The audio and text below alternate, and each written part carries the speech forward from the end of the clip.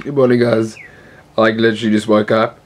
The reason why I'm actually showing you why just after waking up is just listen very closely. There's an actual chicken, like there's an actual chicken. Did you hear that? There's an actual chicken next door to me. It's what's the time? There we go. It is 36 minutes past 5, which means it's what? 24 minutes to? Yeah, 24 minutes to 6 in the AM. And there's a chicken that's going off, making everybody up. That's very interesting. And the thing is, I stay in a very, very urban area. It's like super urban, right? Good morning, guys. So, it's a Monday morning in Pretoria. And it's quite a warm day. It was raining the whole weekend, so it's nice to have, you know, that smell after rain. It's like an amazing smell where you like walk out and just go, ah, that's good. It's a good smell, right? Yeah. Actually walking in the streets of Joburg. Probably not the safest thing, I guess, but it's pretty cool actually. I haven't really ever walked in the streets of Joburg before. The building is really high. I'm actually at the moment going down, as you can see. Check this elevator, it's actually got gold. It's like pretty fancy, even as an old bell. We're literally going down. It's like this is the old JSE building in Grandstand in Johannesburg. It's pretty cool. Busy walking in town at the moment, thinking of doing a breakfast run. It's actually lunchtime now, so it's like what, just gone after 12. So I'm gonna do a lunch run. Check out the bull by the balls. Sorry, it's not the bull by the balls, it's the bull by the horns. Oops, I tried. Having lunch right now. Got the most epic burger ever. Check it out. Yes, and a local beer. This is like one of the nicest beers in South Africa. It's brewed in Cape Town. It's awesome. This is like a match made in heaven. So it's Friday evening, which means I'm not drinking, but I'm actually at my sister's restaurant. Yes, I have a sister. She's in grade 10 and she has a restaurant evening. And she's in high school still, yeah, as I say, grade 10, and she's in Proate Huffington Park High School. And what I see, you must check this out. Proate Huffington Park is probably one of the only government schools in South Africa to have two industrial-sized kitchens. It's insane. I'll show you guys. Check this out. Kitchen 1 and kitchen 2. How epic is that? Here's my sister. Nicole, what's up? Like, yeah, that's her. Okay, and I'm actually in the restaurant now. Check this out.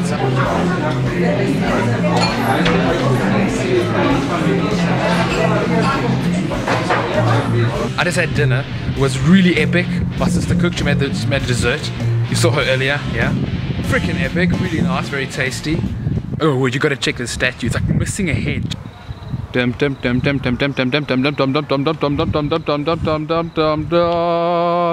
no head. Check, it's like random graffiti, but it's allowed. These are actually boards for graffiti. So I decided to go exploring. I don't know if I'm allowed, but I am. I guess if I get caught now, it's too late. I really am. So I'm actually just walking around. It's super dark here, actually.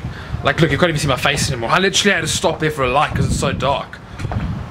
Everything's off. Yes, something. It's like a building.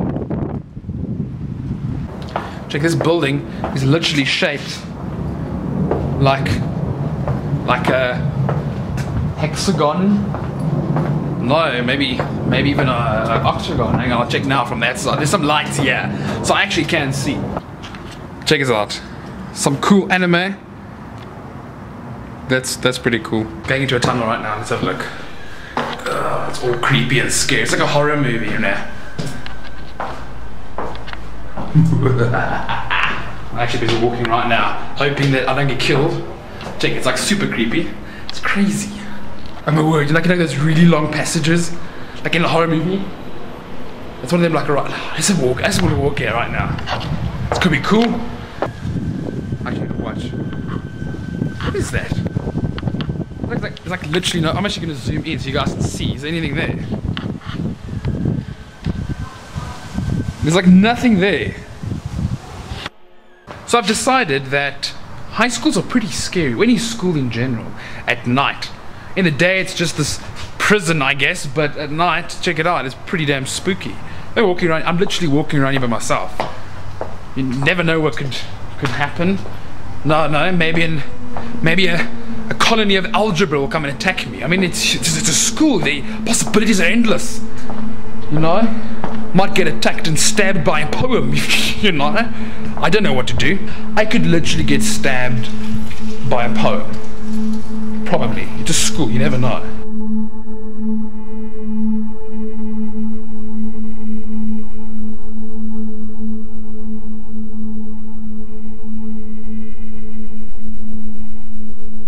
I hope I can't even see where I'm walking. That's how dark it is. There we go. There's some light.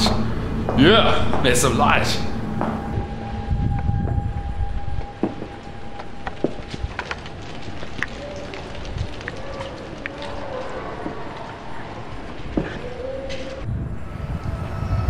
Guys, this is my 4th day. Zombie apocalypse it's just ruined everything. I mean, all my mates have died. I mean, I don't even know what I'm doing here anymore. I mean, it's so messed up. I mean, but look, psych. But this place is pretty scary at night. I can definitely tell you that. There's a zombie apocalypse. I will not be surprised at all. There are paintings around the school. It's pretty cool. Way better than things I could ever do. I mean, check some of these out. Let me show you. I mean, check this out. That's pretty cool, man. Wow, that's like seriously morbid, but really cool at the same time. It's like Tim Burton. It's weird, but somehow very, very awesome. Yes, now that's what I'm talking about. Mr. Slash right there. Check this. I don't know if you can see this very clearly. It's quite dark here. It looks like actually the guy from Green Day, doesn't it? I hope you can see it. It's quite dark. Jeez, guys. So I've been showing you some of these paintings on the walls. Check how crazy this one is. It's actually quite scary. You know, like World War II concentration camp. Check there. So I can focus better. There we go. That's weird. Very cool, very weird. Okay guys, so here's the deal. So a security guard is walking around just nice. I'm not allowed to walk around the school, apparently. It's not allowed. So I've got to leave, but I'll see you guys later.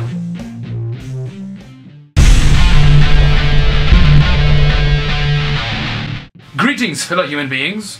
And this week's topic of discussion is our internal body clocks. I tell you, when that chicken woke me up earlier this week, it got me thinking.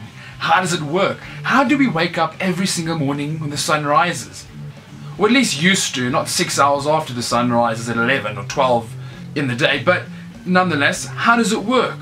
So I did some digging. To figure this out, we first need to know what the circadian rhythm is and how it works. According to the National Institute of General Medical Sciences, circadian rhythms are physical, mental, and behavioral changes that follow a roughly 24-hour cycle, responding primarily to light and darkness in an organism's environment.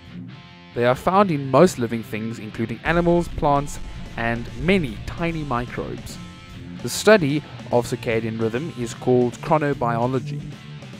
It also says that the biological clocks that control circadian rhythms are groupings of interacting molecules in cells throughout the body.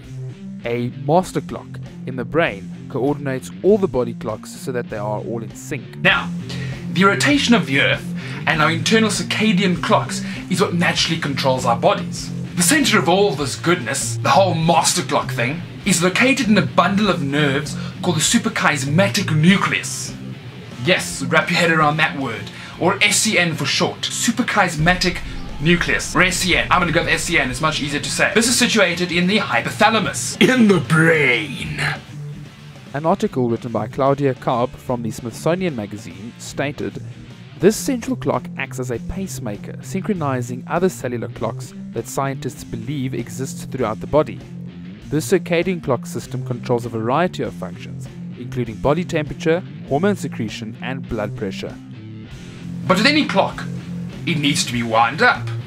And in our case, on a daily basis. It is reset by sunlight in the day and darkness, you guessed it, at night. Here is something really interesting that I actually found. It seems that the obesity epidemic could be as a resulting factor of our alarm clocks.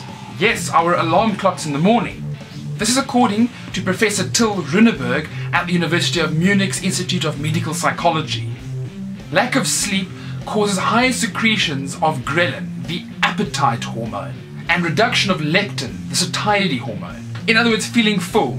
And of course, that means we do wake up earlier than what we meant to wake up, because obviously you would wake up at the time that your alarm goes off, and it's not like we're going to sleep early in the evenings.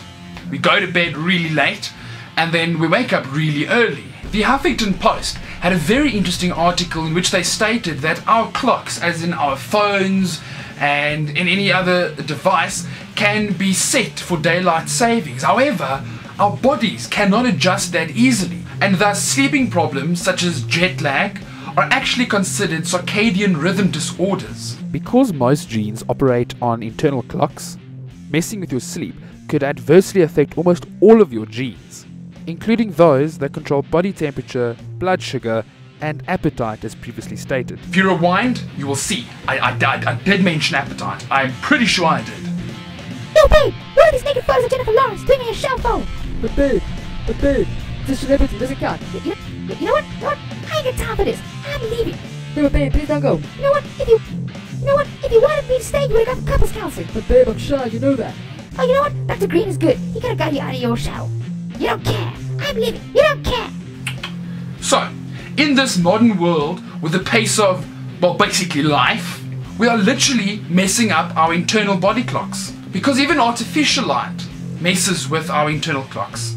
If you think about it, you're supposed to be going to sleep when the sun sets, wake up when the sun rises, but artificial light keeps you going until 3 o'clock in the morning. This video right now, it is 2 minutes past 2 in the morning, and I'm shooting this video for you guys when I should be sleeping. So artificial light definitely does mess with it. And of course, with genes affecting the immune system, people are contracting illnesses because of an inefficient internal body clock. But now the question is, how do we rectify this? Well, a few sources I found said that doing something as simple as going camping will actually rectify it.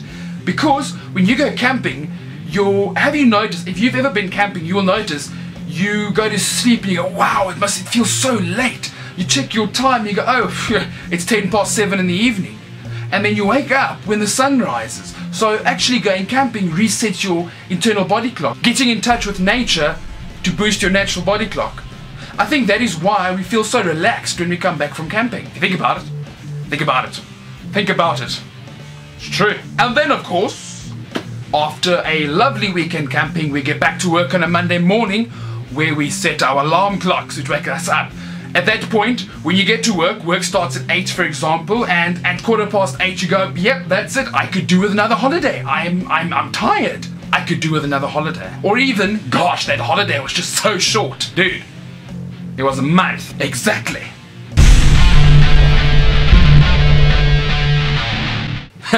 Anyways guys, thanks for watching. I hope you really enjoyed these videos. If you did, please subscribe and like them and comment. My question for this week is, what is your sleeping pattern like? What time do you go to sleep and wake up? Or even easier, how many hours of sleep do you get on an average night? And remember, as always, if you can't be good, be careful. See you guys next week.